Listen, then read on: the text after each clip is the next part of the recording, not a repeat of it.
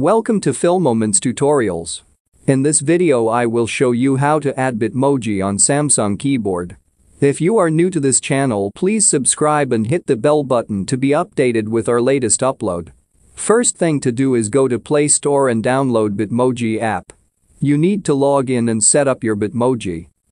Now go to any messaging app. Try to type a message.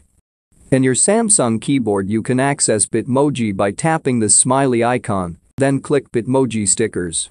You can now select any Bitmoji stickers in here. You can also add a Bitmoji shortcut in your keyboard by tapping this three dots icon at the right. Then swipe to the left to go to the next page. Long press on Bitmoji and just drag and drop it to the keyboard shortcuts. By doing so you now have an easy access on your Bitmoji whenever you need it for any app. For more how-to tutorials please subscribe or click our other videos to keep on watching.